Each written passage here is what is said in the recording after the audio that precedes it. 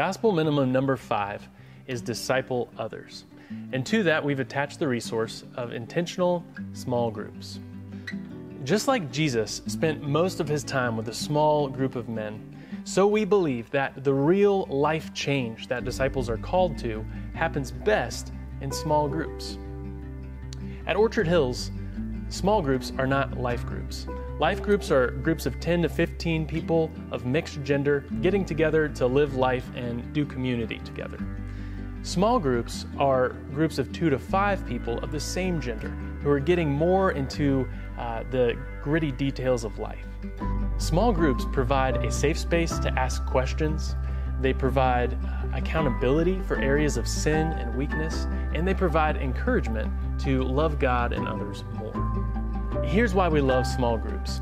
They're one of the only situations in church where people are really being vulnerable and digging into some of their uncomfortable and difficult questions and areas of sin in their life. Also, small groups help provide accountability, which is really one of the greatest tools that the Lord uses to shape us and change us. When we've got friends who are saying, hey, you said you believe this, why are you doing this? Or you said you wanted to live this way, let's work on this together. Let's help one another. Let's grow in the Lord and actually do what we say we believe together. So that's gospel minimum number 5, disciple others. Thanks for listening and for wanting to be a better disciple of the Lord Jesus.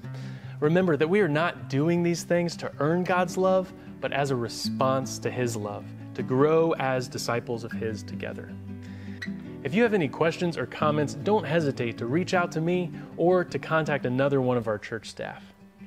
We are so excited about all that God is doing among us as we come to Him together, as we're learning to grow in Him together, and as we go with Him together to reach a lost and broken world desperately in need of the good news of Jesus.